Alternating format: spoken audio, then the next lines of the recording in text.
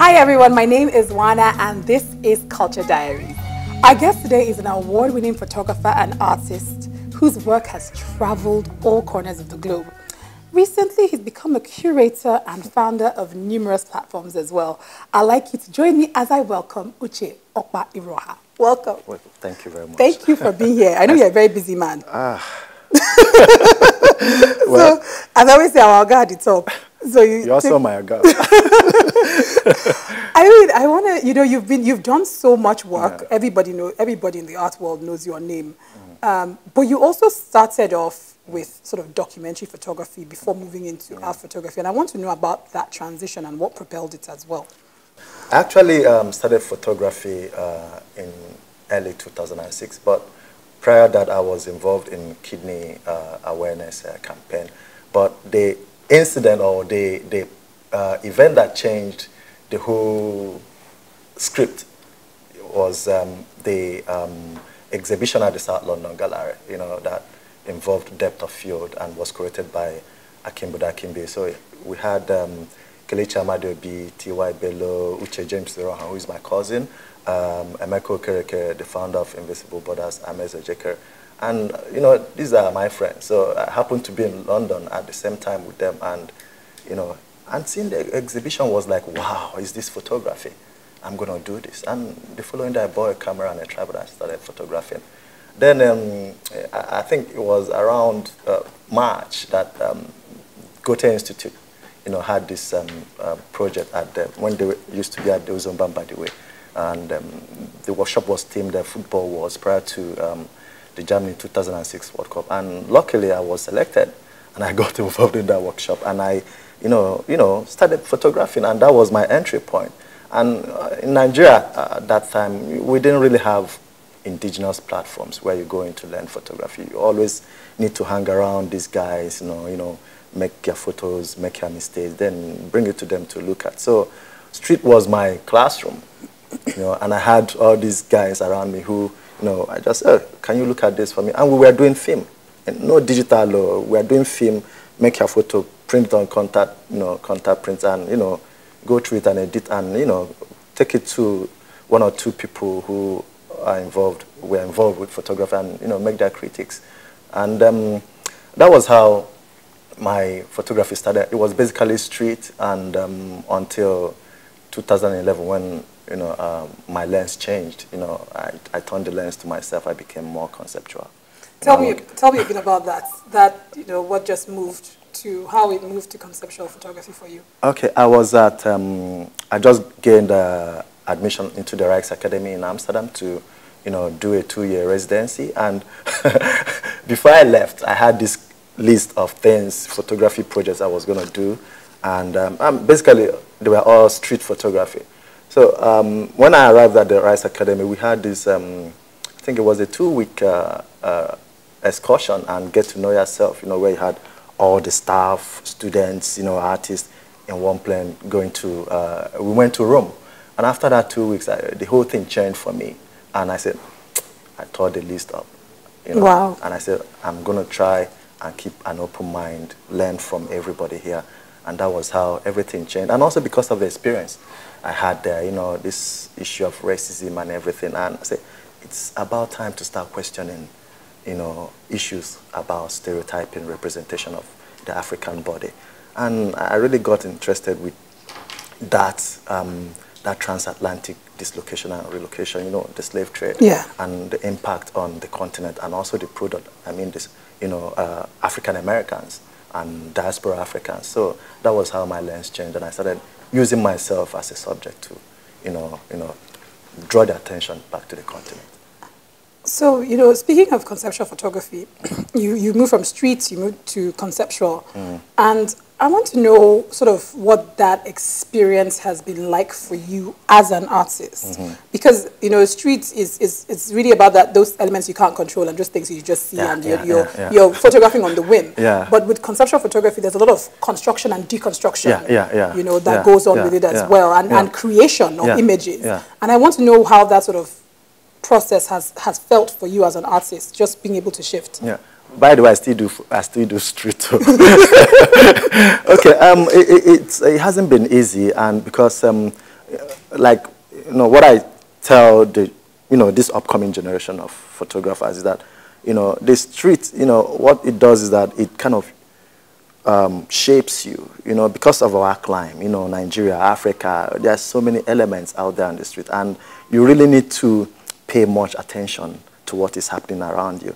I remember when I did an exhibition in Lyon, in the artist statement, I wrote, I'm a confrontational photographer. I confront issues on the street, and, I try to know what is going on around me and also to report it as a story, and I do like narratives, like a project series. So when you look at my work, like the Underbridge Life, you see it's a series. It's a series of over 25 images. It's not a single image, and that's another issue. Most of what artists do today, or photographers do today, you see these Danfo buses, yellow buses, Kekemawa, they're very nice, the aesthetics. You take it, bam, it's just a single image, but how do you take it further from there, to develop it into a story other people can relate to, and it becomes relevant in our society. So for me, what street photography did for me was that it helped me to develop that, language, because photography is the language even now in contemporary times, and also you can use it to address any issue. It's limitless, politics, religion, economy, even philosophical. You can use it to address all these issues. So what I do is, find a topic in the society that affects me and other people around me. Then I take it, stage by stage, step by step, and I develop it into a series, into a project. And it takes quite some time. I'm not like, there are some of my colleagues who are very, prolific, and every month they're churning out, projects. But I take time to develop my work and, present it in a manner where, the onlooker, will see it and understand what I'm doing. And it's different from the conceptual. Both ends, both sides, they still require research. I do a lot of research, and the conceptual is, you can sit down here and say, okay, whatever you see on the street, you can still conceptualize it in your studio. Instead of going to the street and photographing with the, cityscape and other elements, you can still reconstruct it in a studio in a very conceptual manner, and it will still have the same power, that same message, So, that's... You talked about, the fact that when you started, you guys were using film, and mostly, Yeah, mostly film. Yeah. And something that has happened with sort of this digital revolution is the accessibility to photography, whether it is people picking up a camera and shooting, or phone and shooting, and again, democratizing images. We're training it per second, as you say, second per second. I want to know, what are your thoughts on that? Because, there are people who have a bit of a gripe with it, that people just pick up a camera and now they're photographers, and they almost don't earn the stripes. To be called a photographer. And I want to know what your opinions and what your thoughts are. Like you said, because of the advent of technology and the digital evolution, we started around in the 90s, and it's now, grown so much, and even the camera is now very accessible to everybody. You have it on the Android, on the iPhone, and all sorts of phones. So you can easily make a photograph and post it online for people to see. Back in the days, like I mentioned, we worked with film, and that was what I learned with, film, and you have to be careful before you make 2 shots, because you need to look at the views, the points of views, and your position, your stand. Where do I need to make this photo? Then at the end of the day, just for a subject, you can make like 2 shots and you go. But now we have digital camera everywhere, DSLRs and everything, and everybody carries the camera. It looks easy. Do you understand? It looks easy, but it's not very easy, because there must be the reflexive angle of photography, or to photography, where you bring in education. You really need to teach people the intricacies of photography, what it stands for. There's this Greek goddess called the Janus. It has, I think it has a 2-face. You see it's both back and forth. So photography can allow you to do that. But you have to really, look at the critical aspect of photography, like where you are critically engaged with your space and you are reporting your space in a very critical manner, you know, and you have a position too. But most photographers today, well, I remember one of my colleagues said recently, not everybody that carries the camera is a photographer. You know, people are making their image makers, you know, but not everybody is a photographer. For me, a photographer is someone who knows how to use the tool, one, and be able to use that tool and to use that tool to report what is going on around him and understands that photography is a language. You can address any issue, even like look at our polity now. How many photographers are reporting the Nigerian polity? For example, how many photographers were in the forefront in this fight against the Boko Haram?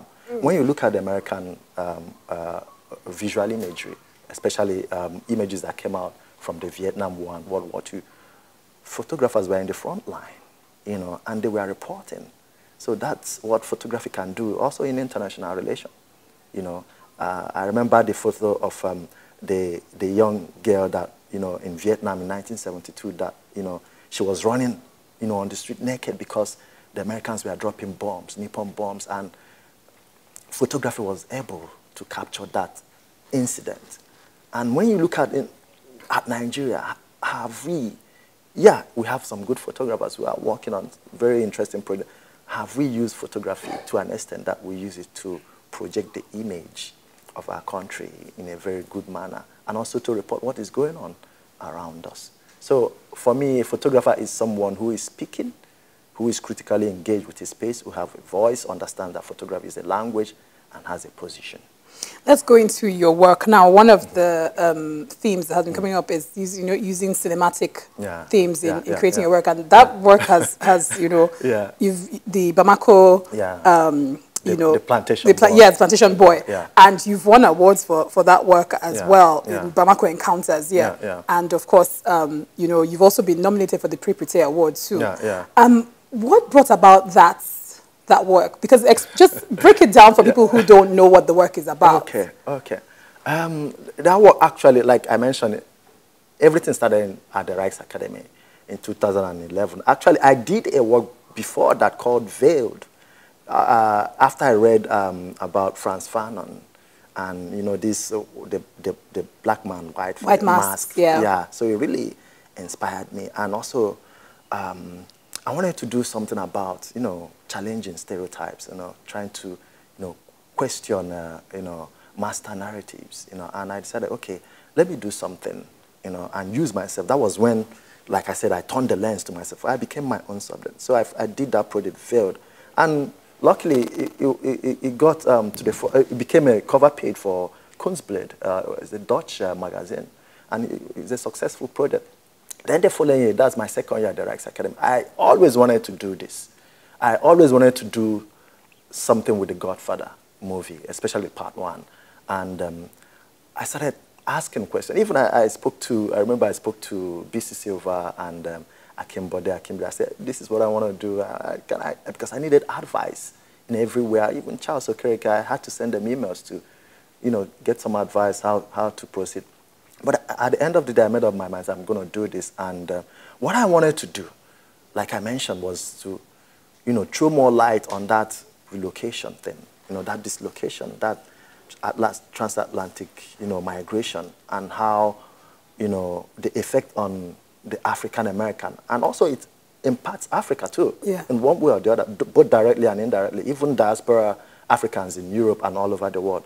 So I decided to use this particular movie, and at that point, The Godfather was celebrating the 40th year of production. It was released on March 16, 1972. So I said, okay, this is the right time to, you know, pay tribute to a well-made movie, and it's a legacy. It's one of the best movies ever. It's evergreen. I still watch it, even up to 2 days ago. I had to watch it again, you know. So I decided to use it as a reference point for what I wanted to say about Africa. Because when you watch the movie, you see that misrepresentation and underrepresentation of the African American. Because in that society, blacks, Africans contributed to the building or to the development of that country, You know, they are part of their fabric. So, and when you look at the movie, there's nowhere you see the African American. Yeah, apart from the stable, the horse stable, where, remember the young Robert Duvall, who played the consular, went to, you know, visit the director to, you know, create space for Johnny to be part of the movie. So that was the only place the black man was shown. And another scene was in the meeting of the Five Dons, when the Don wanted to bring back his son from exile. And there was a statement that really got me. At first, I never really understood that part until I listened and listened and listened. I found out, one of the reasons why the Godfather was that his life was attempted was that because he didn't want to do drugs, you know, and he wanted to bring back his son. I said, I'm a superstitious man. I want to bring back my son. If he has a headache, I go catch somebody here.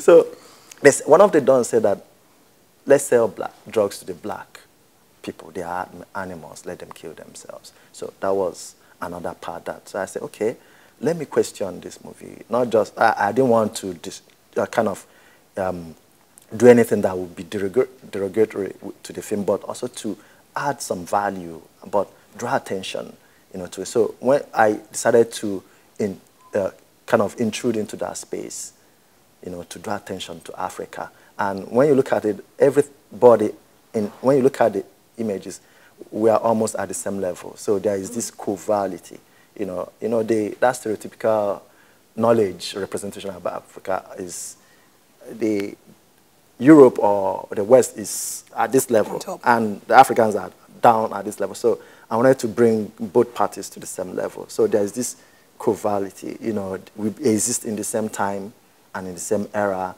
And at times when you see Africa being represented in Europe, you see more of the Europeans represented in a very classical manner. Africans, we are not. So these are some of the things I wanted to address, you know, and I decided to use cinematic narratives. And that is how I work now. So I use cinematic narratives to, you know, look at media dynamics of race. And also, you know, that in Hollywood, there's this hierarchy, hegemony of whiteness, but it's not so. It shouldn't be that way. You see, you have people like Denzel Washington, all these guys doing interesting stuff in Hollywood, but they are not really, you know, they awards, you know, they complain about it. Yeah, that's what I'm saying. There should be that covality. When at the same time, if a white man is winning an award, a black man should win an award. He or she, a black person, he or she should be recognized for what they've done, their contribution to that society. Not just in the economy, but also in entertainment. You've become a gatekeeper. A gatekeeper. Really? in some way. I mean, you've established a variety of platforms. You have the Lele Institute. Yeah. You have Open Range. Lagos Open Range. You're just part of different collectives as well. You also have Photo Party Lagos, So, I mean, you know, what is the function of, and you've also become a curator too. Yeah. So what's the function of a lot of these collectives and organizations that you have? And, you know, moving from just being an artist to somebody who is heralding artists. Yeah. What's the reason? Maybe here I'll go spiritual. You know, Please, feel free. I think it's a call. You know, I think it's a call for me, you know, to do what I'm doing now. And I think God has given me the grace, you know, to do what I'm doing. You know, there comes a time in your life when, you know, God begins to give you value, you know, add value to you so that you can do something in the future. And I think that's what is happening to me. I remember when I finished at the Rice Academy, there was so much pressure for me to stay back. You know, I said, no, I'm not going to stay back. Everything I've learned here, I'm going to go back to Nigeria and I'm going to set up the Lele Institute. Because I think God wanted me to go to the Rice Academy, knowing that if Uche comes to this place, Uche will want to do something. And that was what instigated the Lele Institute. Right from the end of my first year, I was already thinking the Lele Institute. And I started making calls. I remember when I was coming back, I called Akimbode Akimbi. You know him, he's the Berlin-based Nigerian photographer. He's my mentor, almost like a father or uncle to me. I spoke to him, I said, Uncle, I'm going back to Lagos and I want to start up the Lele Institute. I don't have any space. He said, Uche, don't worry, start somewhere. I know who you can talk to. Speak to Umar Kandrish Martin, a former Gotenzo. He's a cool guy, he's going to support you. That was how the Nlele Institute started. And we started from there. And we started working. So what's the essence of the Nlele Institute? Like I mentioned before, we didn't have platforms, indigenous platforms, where young people can come in and learn photography in a very professional manner. I learned on the streets. I'm more of an autodidact. You know, I teach myself. I still do that. So instead of allowing this generation to, you know, dabble and trial and error, let's teach them in a very systematic way. So we set up the Nlele Institute, and we have a cohort of faculty, different experiences, ideas, opinions. Let's build a faculty so that it's not just one person you are listening to.